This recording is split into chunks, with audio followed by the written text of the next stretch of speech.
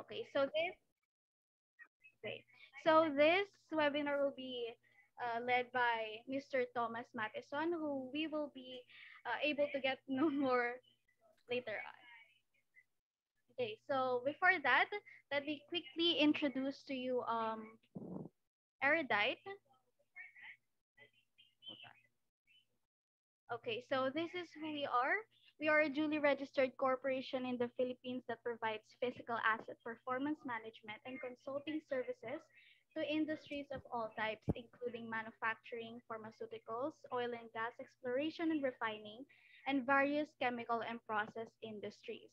So, at the last of your screen is our partners who we've um, yeah, our partners so far, and we're very thankful and proud that we were able to connect with them. And these are the people who we've met so far. So if nandyan kayo, so kaway-kaway na lang po. Very thankful to our clients. Yeah. Okay. So, hello po sa ating mga nasa FB Live. Yeah. Okay, so without further ado, let's meet our speaker for this afternoon. So he is Mr. Thomas Mattison. He has 39 years of experience across two industry sectors and two continents. He has led and supported significant change management projects in the UK and the Philippines that have driven asset life cycle improvements and reduced whole life cost. Okay, so without further ado, everyone, please give a round of applause to Mr. Tom. Okay, are we ready for me to go? Yes. Okay, can you? I'm going to stop sharing. Okay, let me share my screen. Welcome. Magandang hapon sa inyong lahat. I'm afraid that's my, despite living here for 14 years, that's the only Tagalog I can really do these days. So my apologies. It will be in English. I am Northern English or Northern British. So I have quite a thick Northern accent. If I'm going a little fast or I'm a little unclear, please raise your hand and I'm sure Patty will be able to spot that. I can't when I'm in the share screen, but Patty will be able to spot that and maybe ask me to slow down just a little bit, okay? We've only got an hour and I've got quite a lot to get through in an hour, okay? So let me just start off with Patty said I'd been in the business for 39 years. Unfortunately, I've just clocked my 40th year. And that's partly because I didn't follow a traditional route. I left school when I was 16 years old and went into an engineering apprenticeship. Okay, but let's get straight to business. We're going to cover this in two parts. The first part, I'm really going to focus on the asset life cycle and life cycle costing, okay? In the second part, I'm going to be really looking at the broader subject of asset management and how what we talked about in part one kind of fits into a broader role of asset management, because at the root of any asset management is actually understanding your asset life cycles, okay? So we're going to cover all of these topics. I would normally do these topics and a few more in a 2 or 3 day course. So please bear with me. We're going to move over them a little quickly, but it'll be inappropriate to really leave any one of them out. So it's going to be quite light, quite quick, but hopefully quite clear as well. Okay. Let me start off with a little bit of background, a little bit of history. Traditionally, there's a lot of asset management and asset management life cycle activity been happening for many, many years. And we've generally been structured as industries in quite siloed approaches, where there's departments with specific responsibilities, and they may or may not talk well together. More often than not. Let me just walk through a little bit. We've got the maintenance department. Now, the maintenance department is traditionally where asset management concepts were born in many organizations. And they were the ones that had the data. They were the ones that maybe the first to introduce maintenance management systems. They're the ones that actually had records of what has happened in the past. So asset management kind of started around there. In parallel, if I drop down a couple of blocks, if I go down to financial management, but finance people were also managing assets because they bought them and they had to depreciate them. They had to manage that asset over the time that they expected it to add value to the organization. They were doing their own approach to asset management, but they weren't necessarily well connected. In the middle, you have operations management. They need to get everything they can out of those assets in terms of performance, quality, reliability, everything. They need these assets to do what they were designed to do. And quite often, these organizations didn't actually have objectives, KPIs, business efficiency metrics, whatever your company are using. They don't typically have a lot of alignment. The maintenance team is about achieving the maintenance plan, making sure that there's no activity that's not being done. Operations is about maximizing production, maybe managing production costs as well. Finance is really looking at trying to manage the overall cost of the organization, and quite often maintenance is a cost, therefore a one to be squeezed when times are tight. So you've got, and I've simplified it. We know there are other organizations in there, the sales and marketing and all the other functions within your organization. But the three big ones often didn't have very clearly aligned objectives, okay? And as a result of that, it meant that there was asset management, but asset management in silos. And it didn't necessarily ever give anybody the full picture. So when we talk a little bit now about the asset management, what are the big 5 gaps that I've found as I've gone around the various industries I've worked in and the various industries I've worked with? And there have been many. And the 5 things that regularly come out when we talk about gaps in asset management and understanding your assets. The first one is, was the asset purchased with fitness for purpose in mind? Okay. I'm not talking about here, was it the best quality? Did we go out and buy a BMW as opposed to buying one of the new Chinese models, Cherry? I'm not talking about quality. I'm talking about fitness for purpose. I'll give you an example. I worked in an organization, and this actually happened to me. I'd been, a new project had happened that fitted a new set of sludge pumps into my facility, and the pumps were not performing as I expected. They were performing well when they worked, but they were breaking down every 2 to 3 years catastrophically. Okay. And I was frustrated with the amount of times I was having to spend vast amount of money repairing these assets versus pumps of a similar type from the same manufacturer elsewhere. And what I found out was that the pumps that had been purchased were low capital cost, but were only designed for the mining industry because the mining industry was so abrasive, they would wear everything out, including the cast iron casings, within about 3 years. So they only needed something that would last 3 years because no matter what quality they bought, it wouldn't last beyond 3 years. And yet we'd bought that, and I wanted it to last 15 with minimum interventions in the middle. So it was a good piece of equipment if I was in the mining industry. It was a poor piece of equipment in the wastewater industry. Okay, so fitness for purpose doesn't mean to say the best. It means, is it the most fit for what you need it to do? Are the common goals really understood and integrated into your department goals, BMs and KPIs? And again, if I go back to that last slide, it was really about many organizations. They have some linkage across their goals and goals, targets, and KPIs, but is it really actually all pulling in the same direction? Or is one actually driving a set of behaviors or a set of actions that's contrary to the overall benefit of the asset and indeed the asset's performance? So a lot of time I would spend with an organization, I'd look long and hard at what they're measuring and what they're using to make decisions to make sure they're actually using the right information and it's aligned with the broader business objectives. Does the operational plan affect the asset life? And by this, I mean, Is the operator operating in a way that will make sure that the asset performs well and the asset life is achieved? Or are they doing things with that? Are they, for example, it was designed to run 12 hours in every day.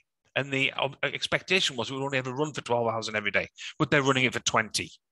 Okay. It might be because they have to, but that should trigger other discussions about what the asset life should be amended to.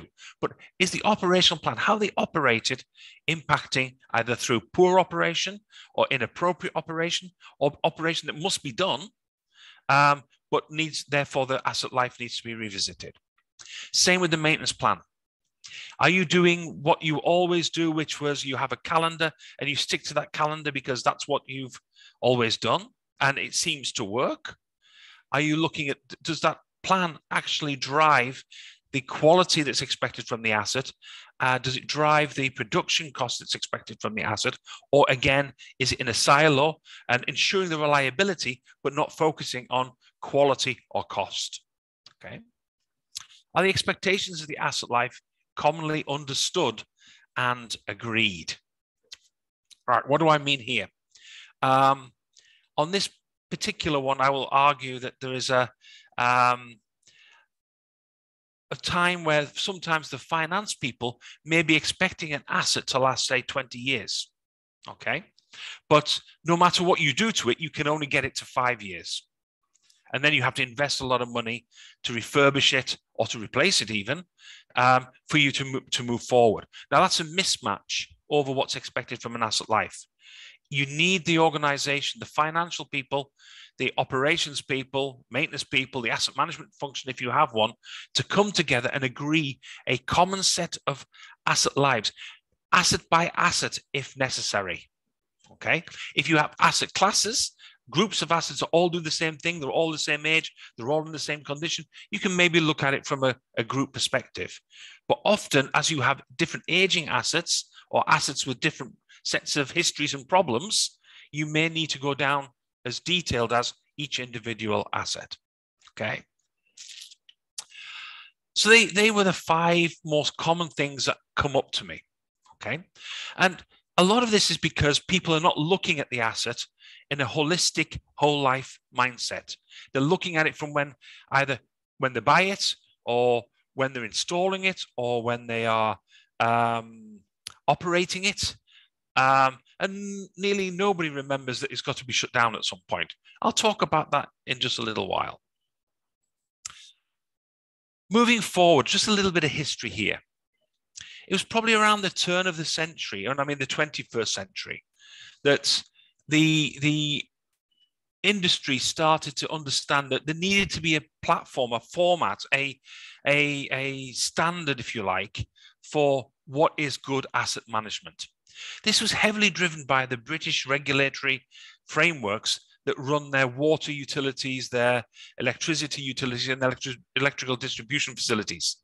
The government was being asked to approve tariff increases based on the need to replace lots of assets, but it had no view whether the companies were doing it good or bad. So a lot of pressure came in to try and level the playing field and say, we've got to know what's good, and then we'll pay based on people working towards what's good. So from the British Standards Institute came PAS 55. Now, PAS 55, it was, if I remember correctly, there's about 50 companies were involved across, I think it was 14 industries and 10 countries. So this wasn't just a British thing. It wasn't just a regulatory thing.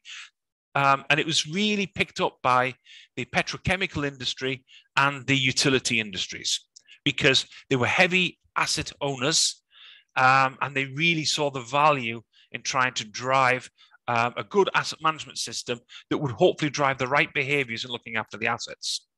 It was a clumsy system. It was a 28-point checklist. I was here doing this when it first rolled out in the company I work for in the United Kingdom, and it gave us massive headaches to actually try and comply with the system. But when we got compliant, it wasn't really a good system to tell you whether, yeah, you complied, you got all 28 checks, but were you efficient? Were they effective? That was another question that was left hanging. Okay, so it was a good start, but it wasn't a particularly usable system. And the good news is it very quickly got replaced by ISO 55001. That's right, yeah, 55001. And that was saying around about 2014, I think. Okay. The asset life cycle, this is actually taken from Pricewaterhouse Canada, PricewaterhouseCoopers Canada. Okay. You'll find lots of these. If you want to go and look up asset life cycle, you'll find about 20, 30 versions of this with your first click. Okay. I like this particular one because it's easier to understand than some of the others, and it really tries to identify the cycle, if you like. But I will say it is still very much a simplistic model. Where do you start? Where do you finish? Why is it sequential? We all know that asset management activity is not sequential. You're going to need to start the let me just pick one as an example. Operations and maintenance does not start after the asset has been acquired. You should be considering the operations and maintenance way back when we're starting to talk about requirements and definitions, asset planning. So it's actually more a blended cycle, but to make it simple to explain to people what's being looked at, this is a favored one. It's also the format that takes place in ISO 55001 to a degree. They talk about the cycle in this way, and it's anchored on the Plan, Do, Act, Check, or Plan, Do, Check, Act, which was familiar with the earlier ISO frameworks as well. What I feel it really misses, though, apart from the fact that it makes it a little simplistic by making things look like it's all sequential, when we all know there are actually, if you were to draw this out in a project plan with the interdependencies, it would be quite a horrendous thing and very complicated to look at. If you were to map it out that way, this oversimplifies it, but it also misses the obvious need for financial planning. Okay.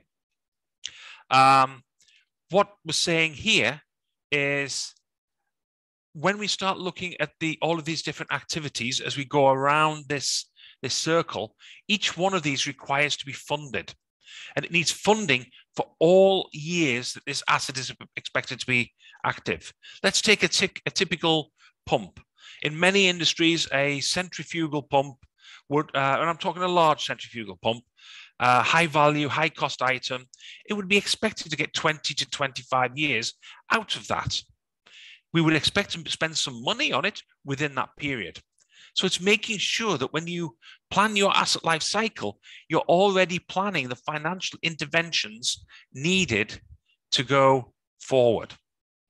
We actually had again, let me go back to a company I worked for in the past. We had combined heat and power engines. So we would burn methane gas that was produced by the process. We'd turn that into electricity and heat. Okay. These engines were bought, very expensive engines. Given an asset life of 25 years, they were almost major repairs needed by year 5 to 7 on every single one of them. We needed to do cylinder head replacements, cylinder head refurbishments. We needed to replace many of the components because of the corrosive nature of the gas the raw gas that we're using. This had not been budgeted for. It was assumed we'd buy it, and at 25 years, we'd replace it. Okay. So when I was trying to ask for capital to extend the asset life, the accountant was asking me, so 25 years, how long will you extend it for? I'm going, no. I'm at year 5. I'll extend it to year 9 if you let me spend this money. So you've got to make sure that the financial planning is in place for your whole cycle. And I will point out, many people forget disposal. If you are in the operations arena, disposal is usually an OPEX cost. Please make sure your financial people are already thinking about any assets that are coming up for disposal if it's not already in your asset management plans.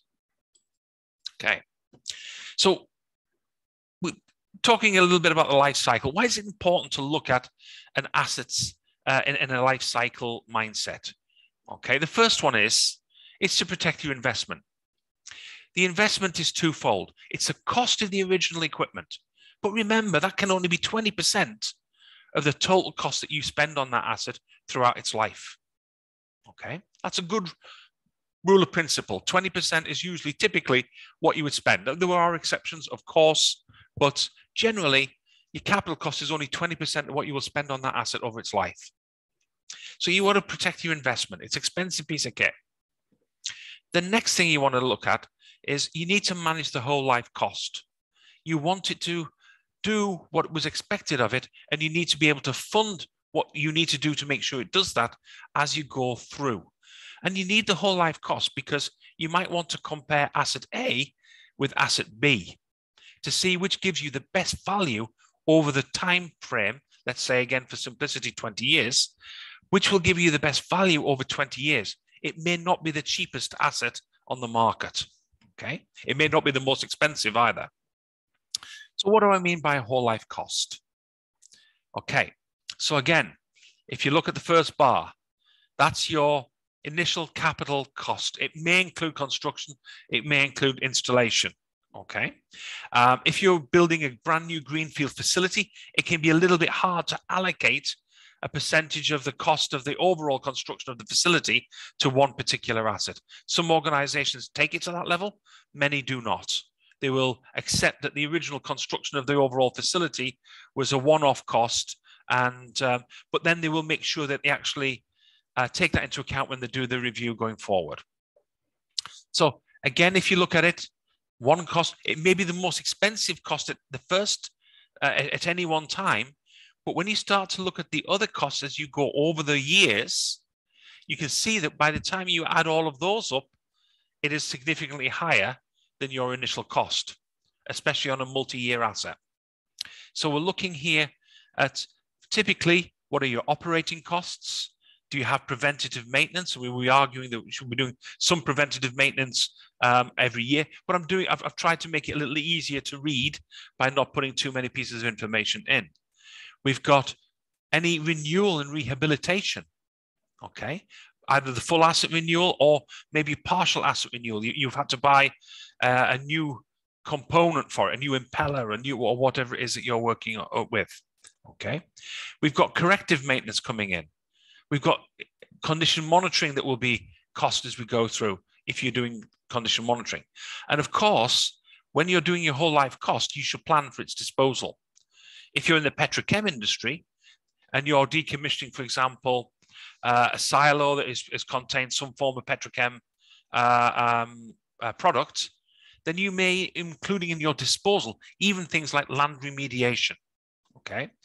Unfortunately, in nearly every organization I've ever worked with, when I've entered the organization, disposal has not been something that has been overly considered. It's a nominal 2%, 3% of the asset value for disposal, when in reality, that may have been okay 50 years ago when there wasn't the legislation needed for how you dispose of mercury, how do you dispose of CFCs, how you dispose of certain materials. It may have been okay 50 years ago that it just went down the scrapyard. These days, disposal is an expensive business. So make sure that your organization is planning for that if they haven't done so already.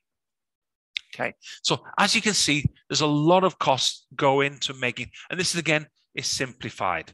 Okay, I'll talk about that in a little while and some of the other things that may be included. So we've done the first 2 points. To ensure that the asset operates efficiently and reliably. Okay, it's not just reliably. I talked to many reliability engineers, and their focus and their KPIs is all about reliability. You've got to put efficiency in there as well. The asset can be superbly reliable, but if it doesn't produce the quality or it doesn't produce the efficiency that's required, it's not performing correctly. The whole life cost will be effective.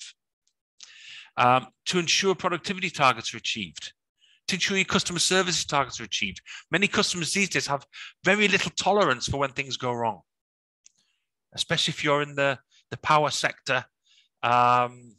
Your customers are very, very irritated very, very fast when the lights go out, or here the aircon goes off. To ensure that finance has been planned for each phase of the asset life, to ensure that the risks are understood and managed. I'll talk about risk in a bit more detail in a while. To ensure the asset is refurbished, renewed, or decommissioned at the right time and depreciated correctly. I'm not going to go into depreciation in this particular webinar, but understanding as engineers, if you all are engineers, understanding your organization's depreciation policies and how your finance people are looking to manage the asset, very important. You need to be aligned, like I said earlier.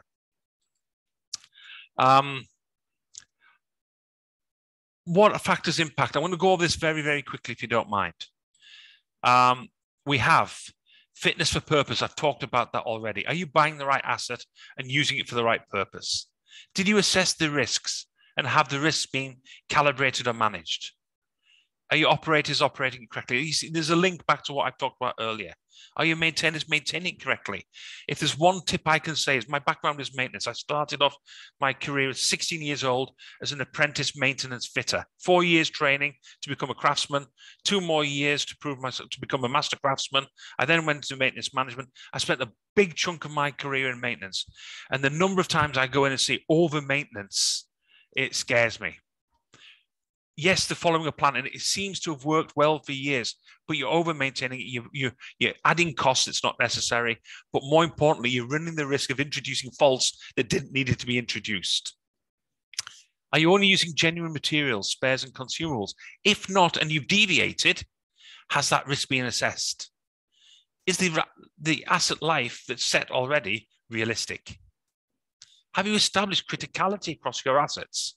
Are you focusing your greatest attention on the ones that's got the biggest impact on your organization?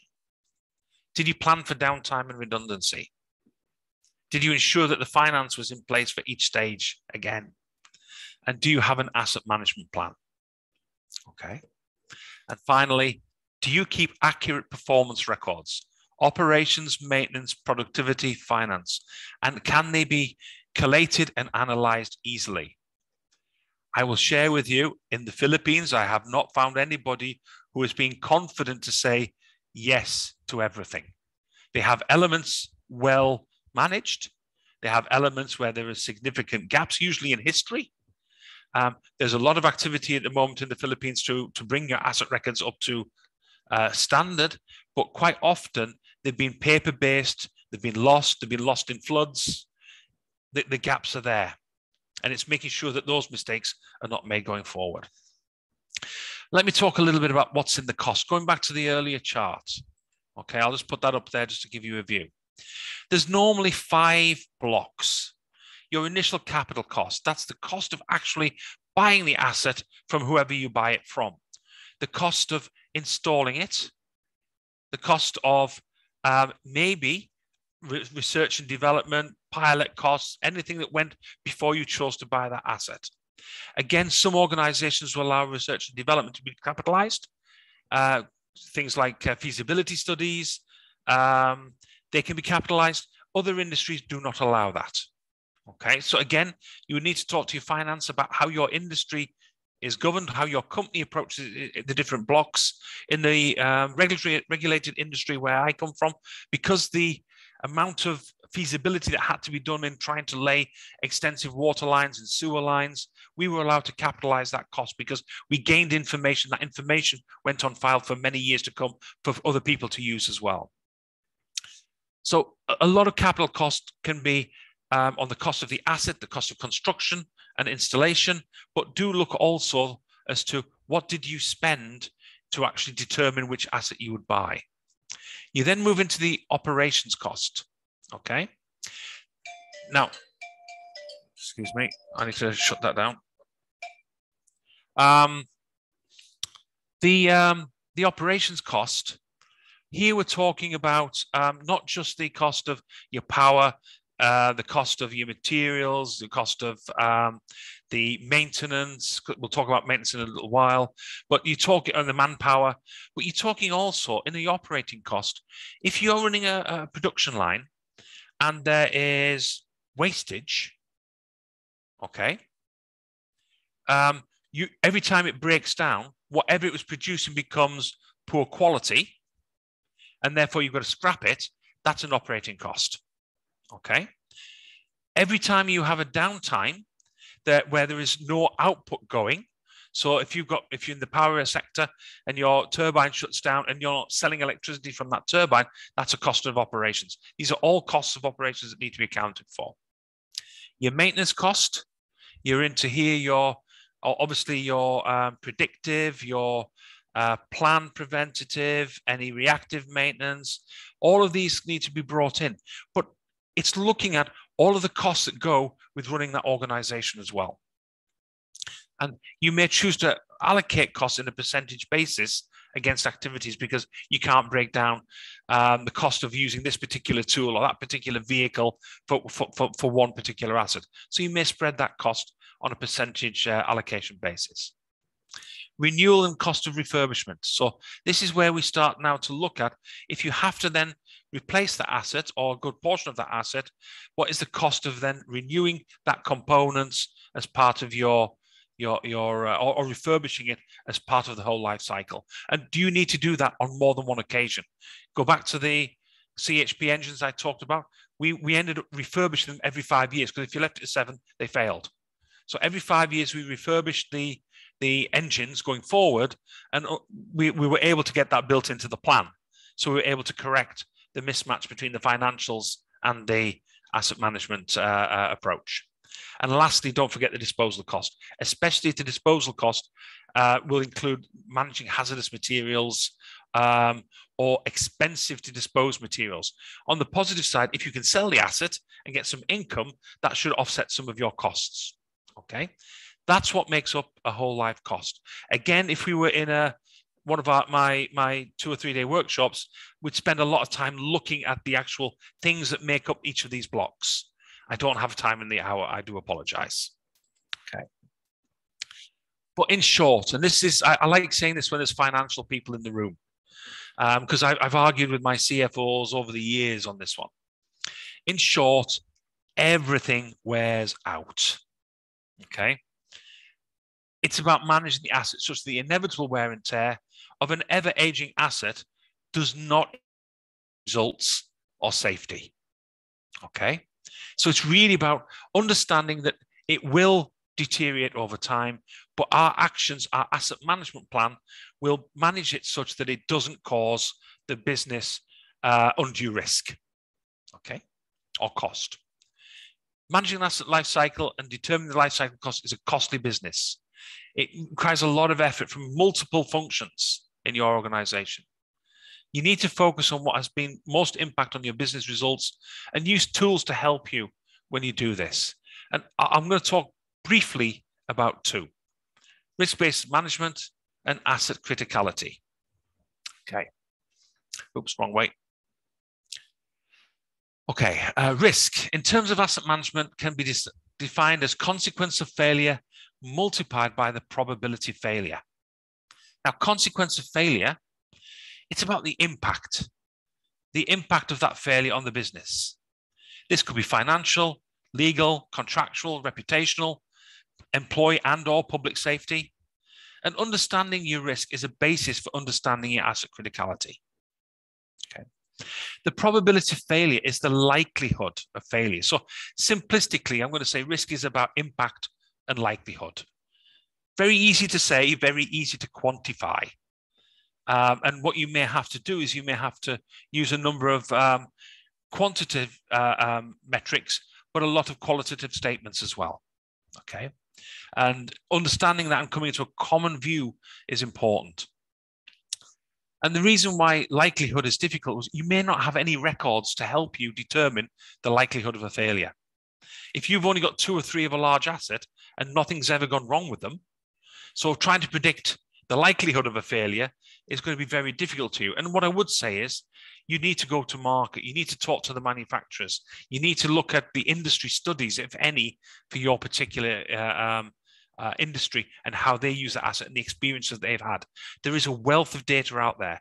If you are members of the various societies, if you're a member of the asset management associations, of your management of the mechanical, electrical associations, they have a lot of information. Try and broaden outside, though, of just the Philippines, okay? Because what I find in the Philippines is quite often we may only have 2 or 3 in the whole country of a particular asset. So as a result, you need to maybe look at more global societies and memberships of organizations that will allow you into a wider field of data, okay? Ultimately, it's about risk treatment, though. Having understood the consequence of failure, and that's usually very quantitative, and the probability, which is lots of statements, then you might really get into then understanding what risk treatment will you do. Will you try to reduce the risk by doing some actions? Will you try and avoid the risk by going for maybe multiple redundancies? You know, so you've got 3, you only need 2, let's put 3 more in, and then it's never ever going to break down, okay? Maybe a little bit expensive, though. Or are you going to transfer the risk? Do you really need to do that activity? Or is somebody out there better at it than you are and they can do it for you? Okay.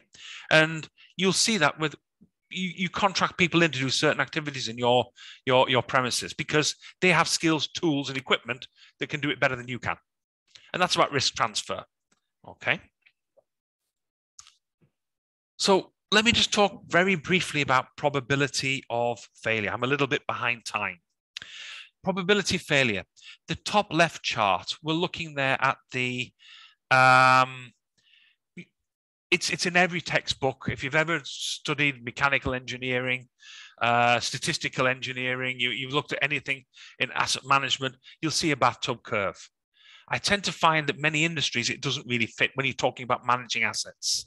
It's great when you're looking at products, and those products are high volume, lots of them, and you can see how many fail at the beginning, what the length of time is before they start to wear out and fail at the end. It's not a particularly useful one, but it will fit some assets, okay? The second one is traditionally used for passive assets, civil assets, but it also kind of fits when you start looking at some very large, robust equipment that runs for 20 to 40 years, like a transformer. You would expect it to follow something like a curve like this, where you have a very steady flat line almost for most of its life, and you start to see failures occurring as it starts to either you haven't changed the oil frequently enough, you haven't degassed the oil, you haven't maintained it particularly well, you'll start to see maybe some increasing failures. And when it gets to the end of its life, the copper's getting thin, the windings of protection is almost gone, then you start to see the failures coming in. So it fits non-civil assets as well. But in the industries I've worked in, I've never had enough assets to plot the top 2 curves of the same type. I may have had in the company I managed an asset base of over 1 million assets for a company in the United Kingdom, but they were so different and diverse in how we used them all. I never was able to build a chart up like the top 2. I tended to use the bottom chart. And in the bottom chart, I'm using proxies, okay? So I don't have a high number of assets. So what can I use instead? If I've got a number of assets, and if you look at this one on the chart here, I've assumed I've got about 20 assets, and I'm plotting them maybe based on, it could be, on this one here, it's the effective life consumed. So they weren't all bought at the same time. So I've got some that are aging faster than others. And I can see where they are against a standard which you would define. You set the minimum standard, and you set the and then you can determine the average based on your minimum and your actual where your performance is. So I'm matching the effective life consumed with where it is in terms of its performance, okay, against a standard. But you could also use age, usage, that one is usage, condition, or you could even use historical data if you have it. And again, when I the last company I worked for in the United Kingdom, we had solid electronic data records. There were some gaps. They didn't always map across from system to system, but we had solid data from about the mid-80s. When I moved to the Philippines 14 years ago, we had nothing. Okay. Even now, it's not as robust as I would like it for that particular organization, but they're moving in great strides now. Okay. You can also put your information into a chart like this. You determine what is acceptable to you. You determine what is unacceptable to you. This is using your organization's risk appetite. And you can set a number of parameters. For example, cease and desist order and fatality is unacceptable. If it's almost certain and likely, we need to do something about it. Okay, so anything in the red block, if you've got an asset that moves into the red block, then it would trigger an immediate action. If it's in yellow, action should already be planned. And you can see that by the time you get down, minor injury, the penalty is not too severe for a large corporation, and it's rare, then you're into green, and you don't really need to do anything if it's in the green area. It's just a way of how you would map an asset or a group of assets. And by group of assets, they must be of a similar age, doing a similar duty in a similar environment and a similar condition. Okay, right. I'm really behind. I need to move a bit faster. Asset criticality is a relevant risk of high possibility, unacceptable, and cost arising from the failure of the asset. And I tend to group the risks into, or the impacts into, three areas: business, social and community, and environmental impact. Okay, I'm not going to go through these. You will get a copy of the slides. I'll just pick a couple out. For example, safety is a business risk. It could cause you to be given a cease and desist.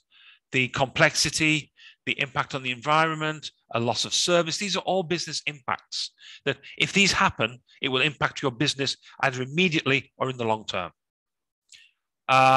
Social and community impact. This is a little bit about looking beyond maybe your borders, taking into account your customers. It might be a loss of trust. They may choose another supplier. There may be litigation if your disruption has impacted their business or their health and safety. It might be community disruption. No power for a big chunk of Metro Manila, for example. Okay. The environment, how are you going to create a pollution risk? Again, health and safety comes into that. Are your operations going to cause damage to other people's properties? Okay. So you start to look at the risk in terms of where are the impacts. But I will share with you that whilst that's good, and there's nothing wrong in doing that, when you start looking at trying to understand criticality, because this is all about trying to determine which of the assets are most critical. If you're trying to understand it, don't just ask the questions about what is the impact, but ask the question, what can I do to make this asset non-critical? Because the objective is you should only have, and again, it's the nice 80-20 rule, only 20% of your assets should be regarded as critical. Any more than that, it's going to be very difficult for you to manage. The mission impact, customer impact, safety impact, environmental impact, regulatory impact, I picked them up from the previous slide, if you like. They were all in there in those three blocks. But I'm now starting to bring in questions like, what's the single point of failure? Is there a planned maintenance history? And if it's a good history, maybe it's not as high risk as we think it is. What's the corrective maintenance history? What's the current reliability meantime between failures? What's the spares lead time? If everything's in place and I can fix it quickly, then the risk makes it less critical. Asset replacement value, planned utilization, these all matter. And it's not just about the perceived risks of the organization. It's what are you doing to manage that and to bring this asset into a non-critical? Simple thing and an exercise I would do would be where people are looking at the reliability of an asset and trying to determine what could they do to make it a less critical impact for when it fails. Okay, manage out, engineer out the risk. Okay, I'm going to quickly stop. Maybe we just do one poll. I'll stop sharing my screen. I'm going to ask Erwin and Patty to run Just one poll question, please, because I'm a little bit behind. Okay, I'll stop sharing. Oops. Yeah. Go away. Stop share. Okay. Over to you, Owen. Thank you, Tom. So our poll question is, how does your organization currently make decisions on whether to repair or replace? So please choose your answer. We'll give it about 1 minute. Okay, thank you.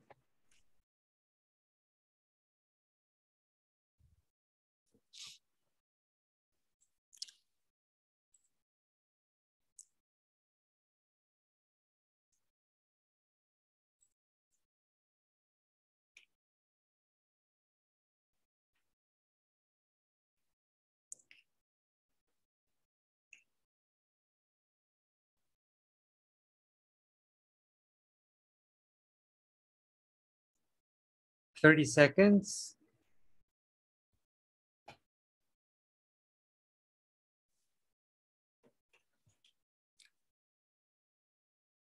Fifteen seconds to go. Please choose your answers, your responses.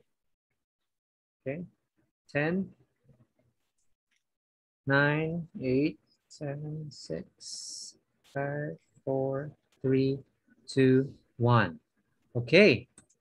Thank you for your responses. Let me share the results to you, Tom. Okay. Okay. Very good. So we've got a good mix, and that's not untypical from what I would see. Can everybody else see the same results, Yes. Owen? Yeah. Yes, everybody can see it. Let me. That's not untypical from what I would have expected. I'm pleased to see that whole life costs have already been established and updated in some organizations.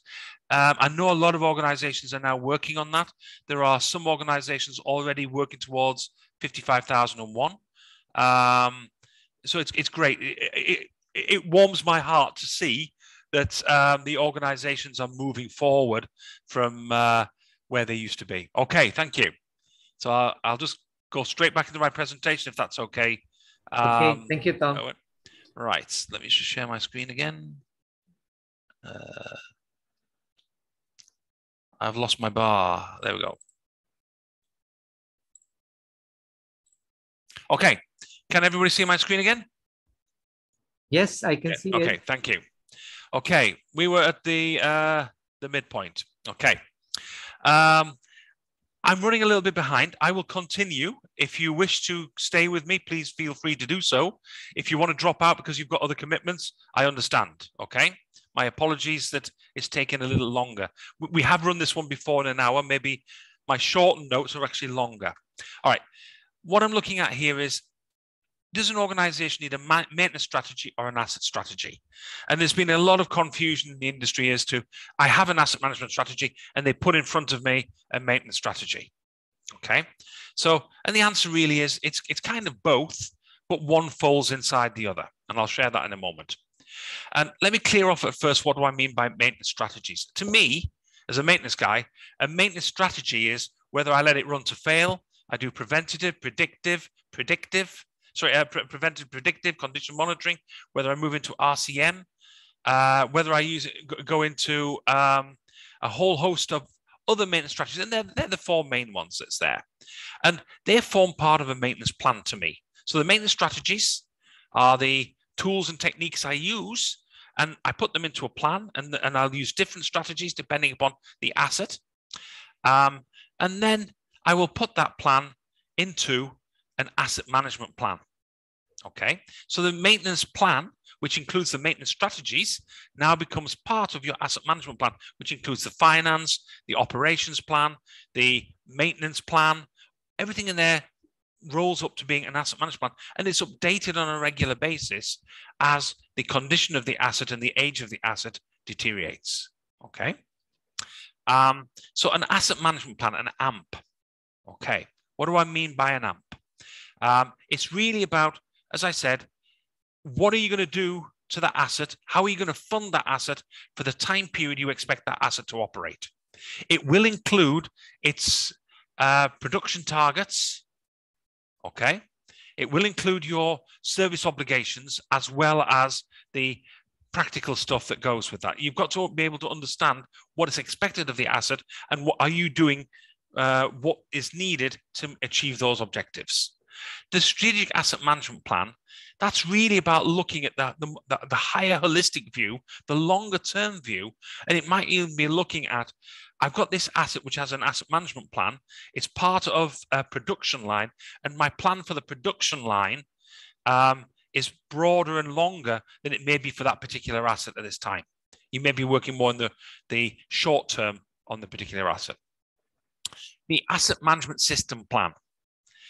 Having designed an asset management system, and I'm not talking about software here, I'm talking about the people, the policies, the process, and the tools that come in to manage your assets. If you have that in place already, you have to have a plan for how you're going to develop it and maintain it. Okay? So you'll hear these phrases. Your maintenance plan, your maintenance strategies form part of your asset management plan.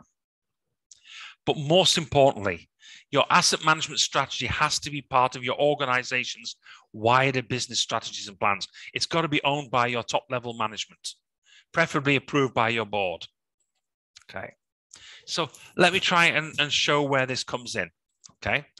So your maintenance strategy through your maintenance plans forms part of your asset management plan. So we started off down here, your maintenance plans where many people actually focus. They go into the asset management plan. You're bringing in your financials. You're bringing in your service obligations in there as well. And that then forms part of your strategic asset management plan, your overall asset management objectives. What are you trying to achieve? This should be your asset management plan is part of your organizational strategy, and it must be dovetailed with the other organizational policies. If it's standalone, then you're going to run into difficulties when you try to fund it accordingly. Okay. And of course, you've got your asset management system plan that manages the actual system that you've got. That's probably the easiest way that I can show it. And it is from ISO 55001, 2014 edition. An asset management plan is a plan that developed for the management of one or more assets. Okay. And again, some organizations will do it per asset. Some will do it for clusters of assets where they're doing a similar duty and they're a similar age, and it's easier to do it that way rather than try and do one for everything. So they have a template and they plot against where each asset is against the template. Okay. 5 steps: complete the asset inventory, calculate the whole life cost. You may, if it's a legacy asset, you may not be able to go back, but you can at least predict what it's going to cost from where you are now. If you understand the condition, you can predict where you're going to go and what you will spend on it. It's very difficult to go back if the history isn't there. Set service levels, apply cost-effective management, and then, of course, ensure it's financial planning. Okay. What does a asset management plan look like? This is one. I personally think there are too many pages. I would try and get it down to a more usable document of 2 or 3 pages if I can. Okay. The more pages, the less likely it is to be read. It's a hard fact. Okay. Keep it simple. Keep it stupid. I do like this one. Everybody has what's happened here? 1 second. Yeah. Sorry. Everybody has a plan until they're punched in the face. Iron Mike Tyson. A plan is only as good as the frequency at which it's updated, and the as good as how the risks it's currently facing are understood. Nothing stays the same. Okay, your risks will evolve. Your equipment will age. Your plan needs to be updated. New realities will affect it. Your production might increase. Therefore, you're going to have to revisit your plan. Okay, so how do you do this? How do you maintain a plan? Proactive review. Don't wait until something happens. If nothing's happened after maybe 1 or 2 years, dust the plan off. Let's have a look at it. Is it still relevant? Are we doing things that we don't need to do because there's been no issues? Engage with the stakeholders, internal and external, if there are people like regulators that you need to talk to as well. Update the plans. They're not a single time write document. Document what you did, why you did it. If you changed something, what was the assumptions you used? Document everything so that if in the future that somebody questions that decision, people understood why that decision was made. Okay. Definition. We talked about the whole asset life. Okay. This is the holy grail. Everybody wants to know, especially your finance people, how long will it last? Okay. And you will get quoted to you this chart or something similar. Okay. That says, look, the textbooks tell me, you can tell me when I need to replace the asset. Okay. And there's a cost of here that they'll show a cost of replacing the asset that goes down as it gets older. The cost of running the asset goes up as it gets older. And then you've got this optimum. When you put the two lines together, you come with this optimum. And somewhere around here, we should be thinking about replacing the asset, preferably before the costs start to rise. In an ideal world, that would be lovely. But in reality, you probably don't have enough data points to plot this chart in the first place.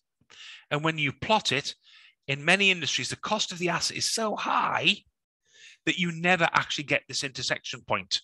It never becomes affordable to replace it until it's absolutely can't run anymore. Okay. And it can be a little bit hard to predict. I do a whole exercise on this if we were running the full course. So what can you do? If it's a new asset, desktop exercise using all of the available data. You haven't got any history. It's a new asset. Determine the cost of ownership. So you're looking at what information is out there. How much does it cost to buy? How much does it cost to install? You're going to start looking at what maintenance interventions are recommended by the manufacturer. Using your own experience of maybe operating similar equipment, you might want to start bringing in some variables there. Align it with the business objectives and the service levels, and then you establish an optimal economic life. Okay. Now, it's desktop. What I would say is when you use all available data, talk to the manufacturers, talk to other organizations if you have those kind of relationships that may be operating similar assets that you are about to buy. Do look for industry studies, look for academic papers. There's a lot of data out there if you are looking hard enough and you join the right societies. I do recommend that you look at that carefully. For existing assets, you can still do the desktop and you can validate using all available on site using the available data. Again, when I've looked at desktop studies and I've gone out to facility for existing assets, quite often there are assets there that aren't even being talked about. Or what we were looking at from the records is not what's in that location anymore. So it happens. Determine the asset age and its history if you can. Determine the current asset condition. Very hard to go back and look at the whole life cost if the records aren't there about how much it costs to buy, how much it costs to install. You don't have any production operations data, or not enough, or you don't have any maintenance data. You can't reinvent history. But what you can look at, what will it cost me going forward? And that starts off very clearly by understanding your asset condition. Determine the current performance. Understand what it's costing you to operate it now. Align it with the business objectives. Align it with the required service levels, and establish an optimal economic life. But I would expect as you go through this, that rather than just living with what you've got, you would optimize it as you went forward as well. Where do you get the information? Manufacturers' data, industry studies, taxation tables. A lot of the IRS, the Bureau of, what is it here? The Internal Revenue Organization.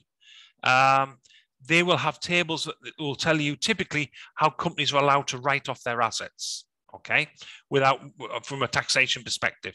They're useful. They're not necessarily accurate, but at least it gives you a basis, and it should be something you take into consideration. They're usually based on some studies. Condition assessment, look at your O&M philosophy and and how it's been executed.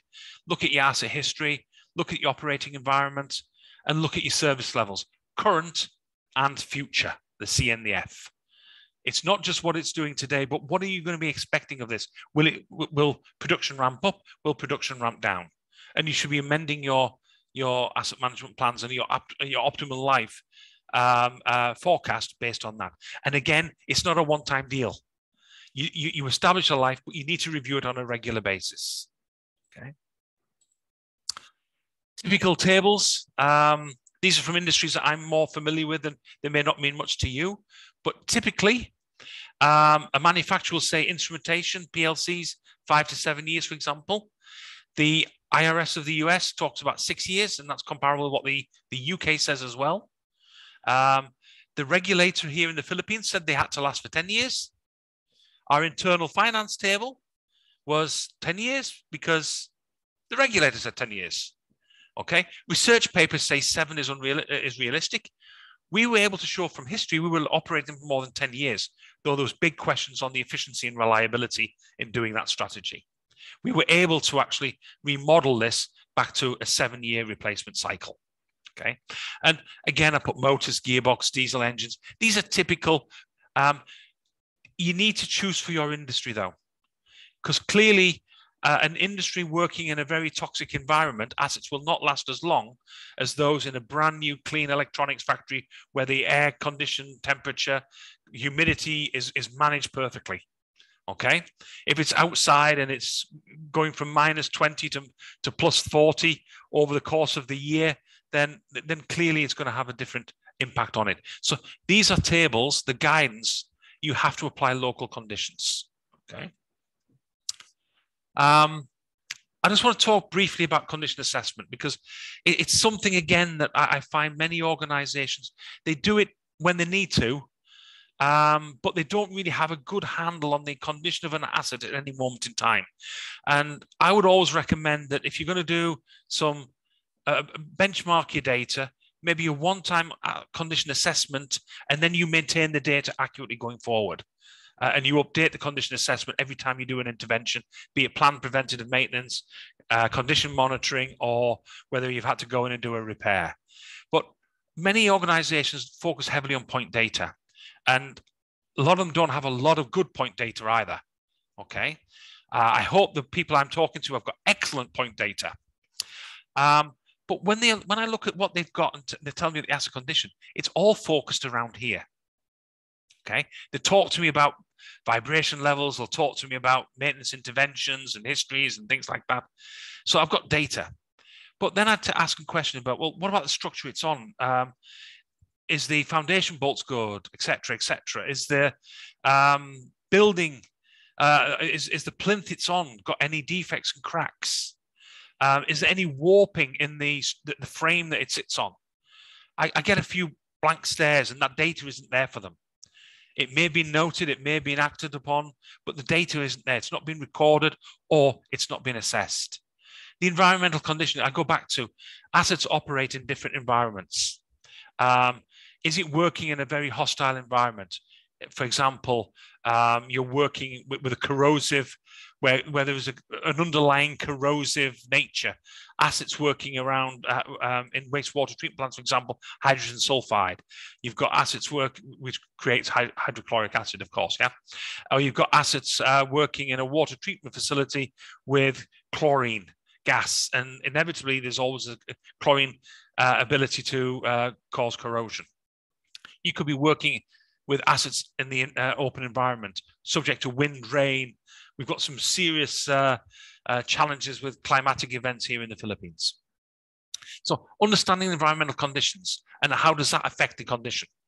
Visible defects, they're normally picked up, but they usually form part of the asset history. But when I talk to asset managers, I talk to operators, they're not particularly well recorded. And people get blind, defect blind. They walk past the same defect every day because it's always been there. Nothing's been done about it. They reported it 6 years ago. Nobody did anything. So they just walk past it every day. In a UK setting, I used to remember walking into a facility and everything was running on manual. And when I asked why it wasn't running on automatic, well, it always sends out alarms. And the alarms are annoying, so we put in manual and ignore the alarms. So you get your operators can get a little blind to what's really happening there. And then the aesthetic condition. Seems simple, but do the people who's operating it look after it? Is it oily, dirty, grimy?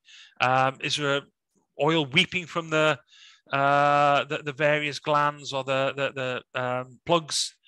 If it's not being looked after, it tells you a lot about what the condition of the asset could be, because an operator who doesn't love their asset, generally, it will not perform as well for as long. We're getting close to the end. I want to talk a little bit about, and I would like you to look at this. This is my favorite model. There's a lot of different models out there. If you want to, I can't give credit to the owner for this one. It's not me. I will share that with you right now. But it's been around and in my, how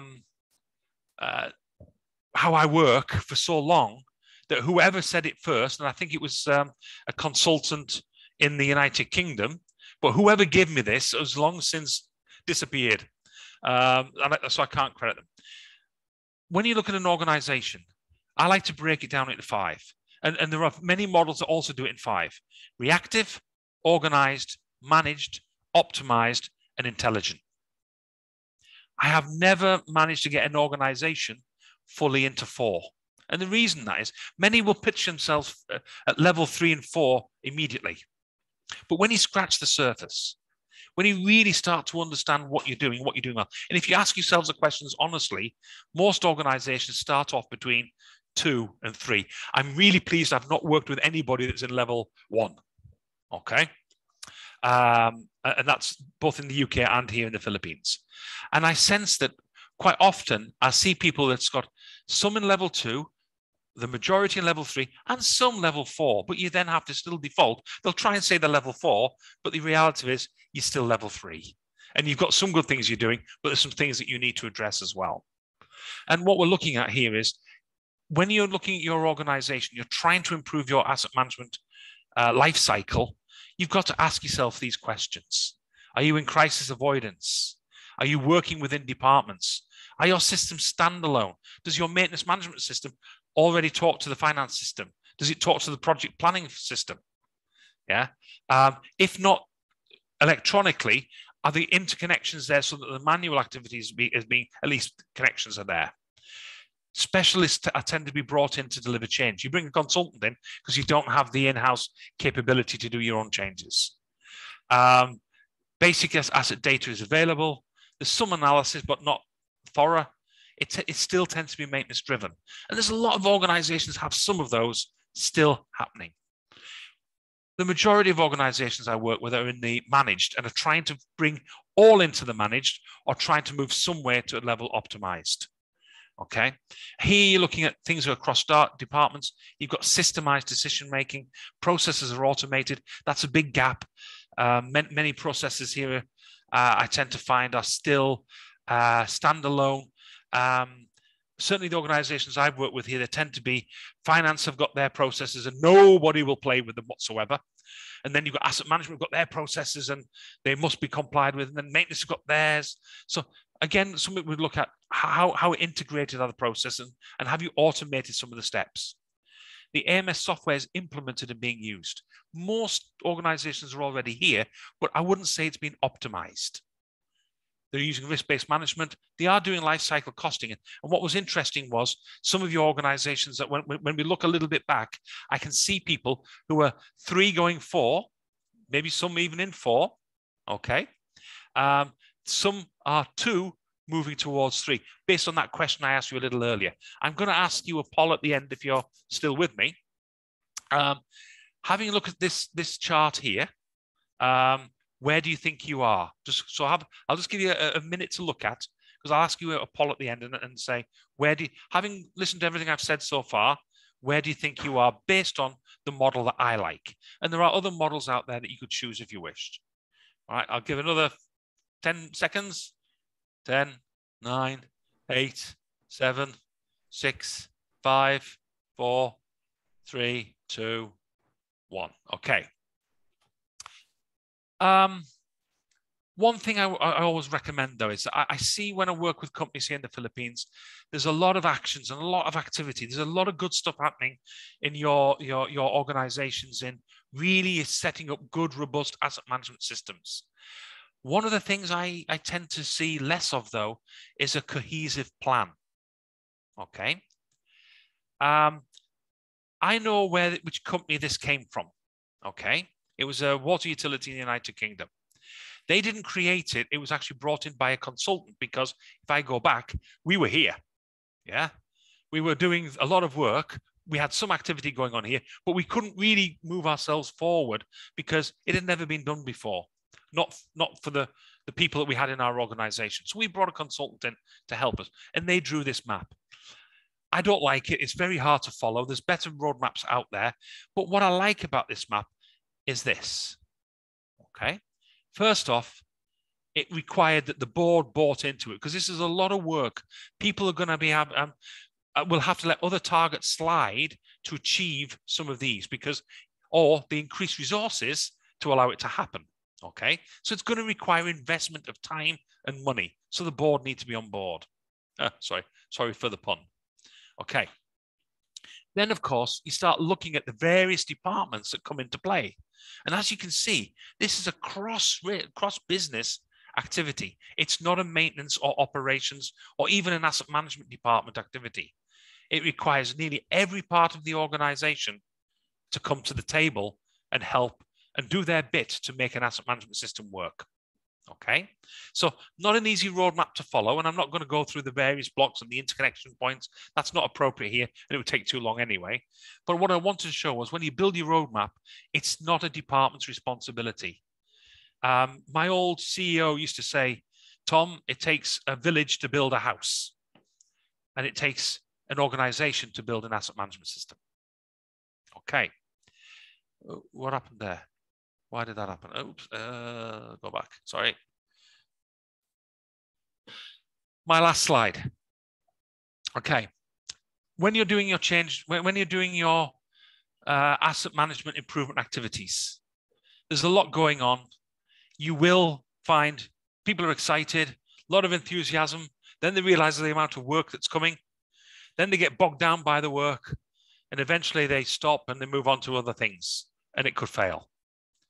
Change management. If you're bringing this in, it's a cross-organization, like I showed the last slide.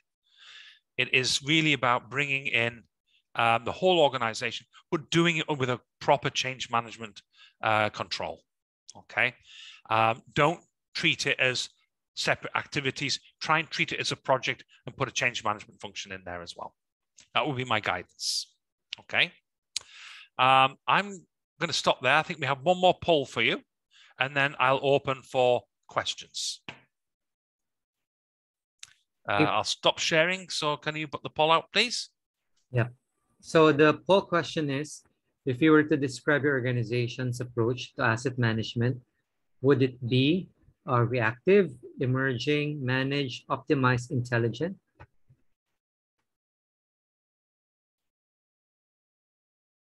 Okay, we'll give a minute to answer this. Yeah.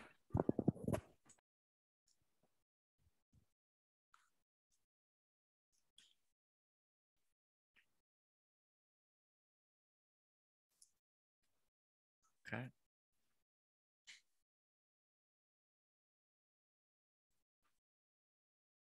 Okay.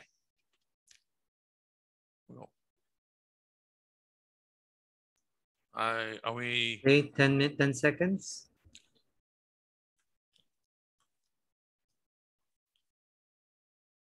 Okay, 5, 4, 3, 2, 1. Okay, sharing the results now. That's very interesting. Again, not untypical. I would be surprised if some of your organizations weren't doing one or two things already in optimized. I haven't worked with an organization either here or in the UK that has much headway into intelligent, because the technologies of AI and machine learning, they're still relatively expensive, new to a certain degree, even though machine learning has been around a while now.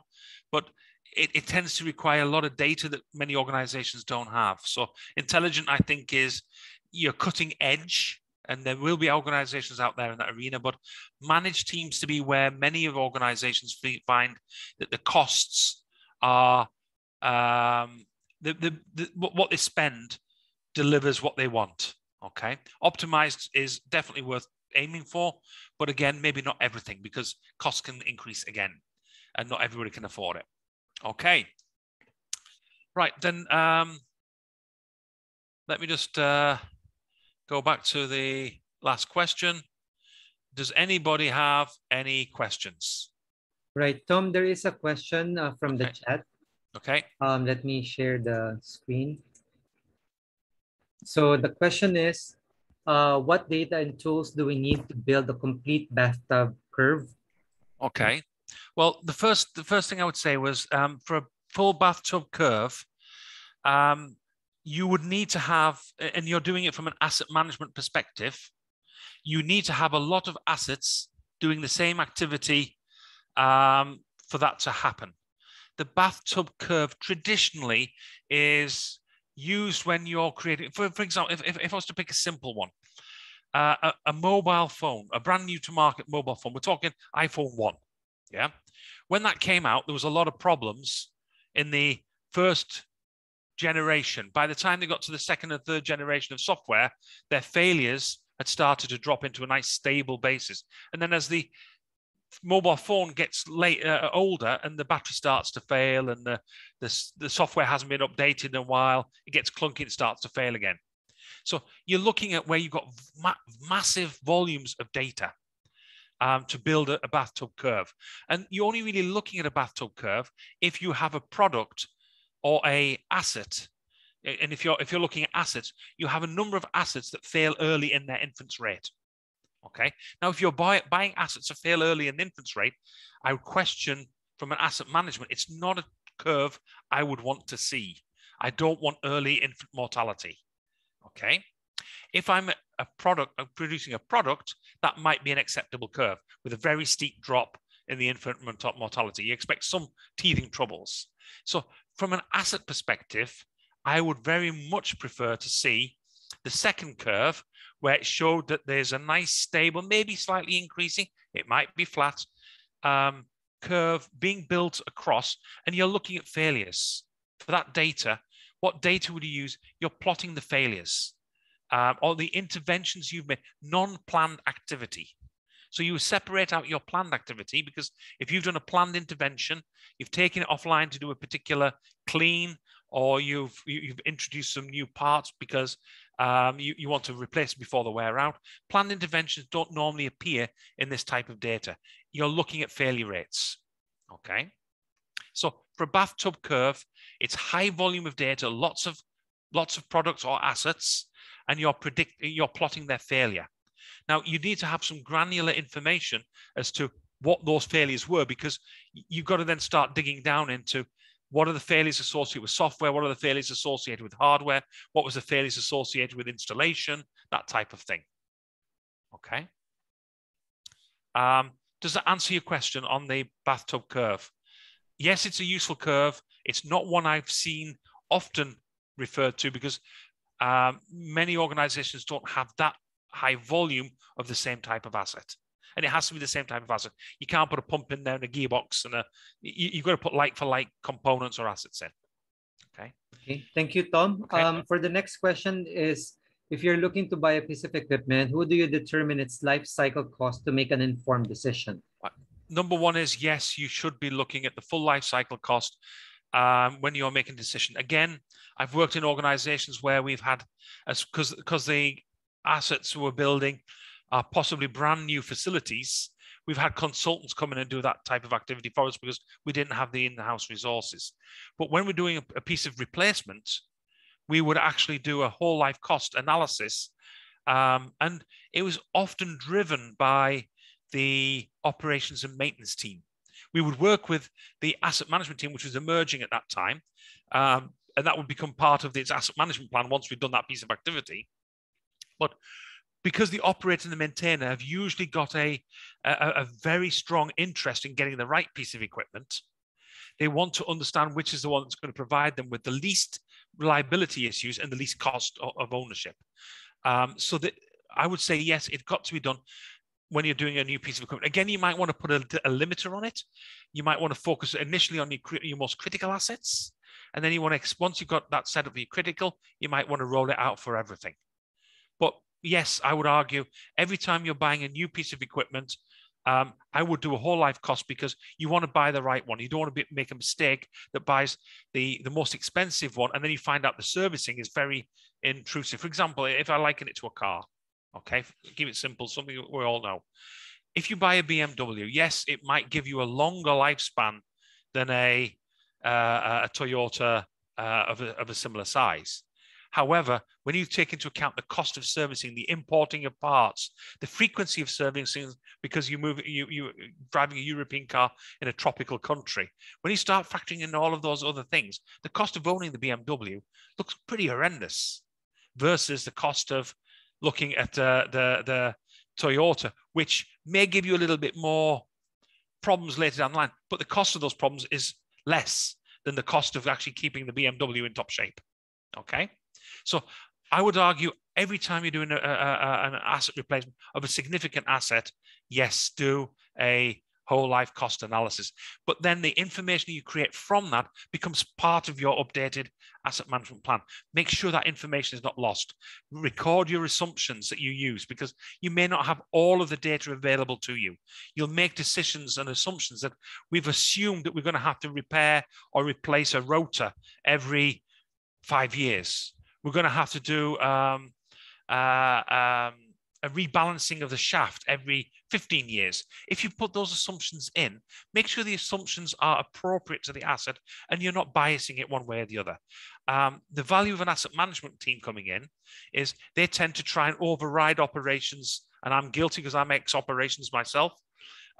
Operations know that piece of kit, it doesn't give them any headaches. They want that piece of kit, and they only want that piece, and they will try and make sure the argument supports that piece of kit. So do make sure it's objective, and having an outsider come in and make sure that the objective that the objectivity is there is important as well. But yes, the answer is do that. I would argue that the people that should be doing it are a combination of procurement, maintenance, operations. If you have an asset management department, they should be overseeing it. Okay. Okay. Thank you very much, Tom. I think that's all the questions that we have. And now we would like to say thank you, everyone, for your time. I think before we close in, I have some information that I would like to share with you through Patty. Patty, would you like to share some upcoming events? So if you like this asset life cycle, I think Patty has also provided some reference on the chat. In our upcoming training, a full training on this is on November 10 to 12 on asset life cycle and life cycle cost management. For the questions about sharing the materials, we were glad that we were given approval by Tom to share his materials with you. So thank you very much, Tom, on that. We will send that over to your emails, the ones that you have used to register.